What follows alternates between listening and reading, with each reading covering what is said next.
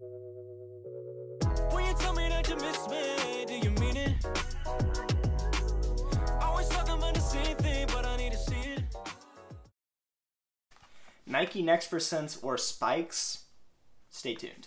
Now this is a lot more heated debate than my last video talking about Nike Next Percents and or cross-country spikes. Now we are talking about track spikes and transitioning onto the track to talk about which shoe to wear. And it's definitely more of a heated debate when talking about which shoe to wear in this scenario, just because both of them do very, very well in different events, and a lot of people think this shoe can get you an upper hand on the track. So let's talk about that. First, I want to say, just like the last video, this is all my opinion, so therefore you can agree and or disagree with me. Let me know down in the comment section what you would pick, and or if you agree or disagree with what I am saying, let me know why. So, getting into this shoe on the track, I personally think this is a fantastic shoe for the track.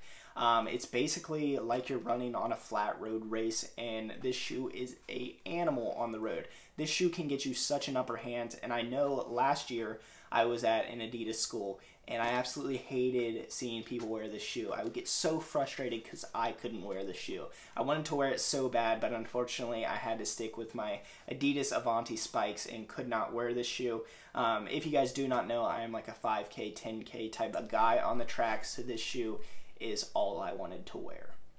So with that being said, what events should you wear this shoe for? 5K and 10K for sure. I think this shoe can give you such an upper hand in those. For high schoolers, I think the 3200, I think you could wear this shoe in.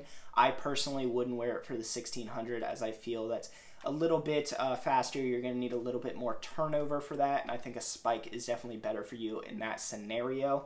I can even see you wearing a spike in the 3200, but I think this is pretty solid for a 3200 as well. I would personally wear the Next Percents in the 3200 over a spike. That's my personal opinion. I've seen a lot of people wear this in the 3K in college and do very well. With that being said, the 3K in college is kind of on the border of should I wear it, should I wear a spike, should I wear the Next Percent, and I think you could go either way. I personally don't know what I would do. I think I may wear this and then may wear the spike the next race and see which one I like more. But I can definitely see people wearing this in the 3K. I've seen a lot of Nike schools wear this in the 3K, and I've seen also a lot of Nike schools wear the spike in the 3K. So like I said, right on the border, you could probably do either one, but definitely in the 5K and 10K, I see a lot more people wearing this shoe.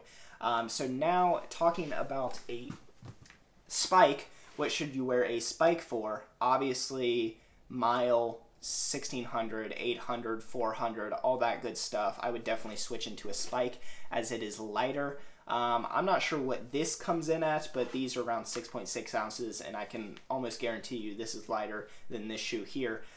This is definitely still light, and I think at your longer distances, 5K, 10K, maybe even 3K, I think the cushioning on this and the carbon fiber plate outweighs the actual weight of the shoe. I think once you're getting down to your smaller distances, your 400s, 800s, miles, I think you're definitely going to need a lighter shoe, get the turnover rolling, because you are going to be running some pretty fast splits. So I think in those case scenarios, definitely switch over to a track spike. That is my personal opinion on if you should wear the Nike Next Percents and or spikes. I am going to a Nike school next year, and you will definitely see me busting out these bad boys for some track races. Like I said though, this is all my personal opinion. You can agree and or disagree. Let me know down in the comment section what you guys think. I appreciate you guys taking time out of your day to watch this video, and I will see you guys in the next one.